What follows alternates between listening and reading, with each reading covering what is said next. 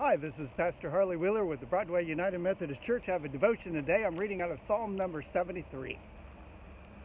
It says, "Truly God is good to Israel, to those who are pure in heart. But as for me, my feet had almost stumbled, my steps had nearly slipped. For I was envious of the arrogant when I saw the prosperity of the wicked." Now I'm out here where some geese, as you can see, are really trying not to freeze to death out here in the pond. And most of you might look at me and say, well, don't slip.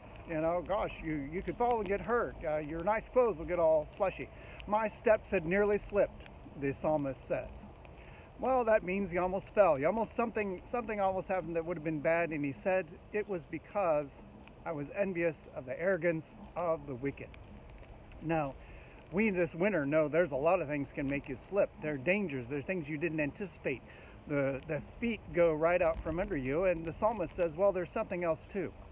It's seeing the story of this world different from the way that God sees it. Oh, God is aware of the wickedness of people. He's aware of all the trouble they cause.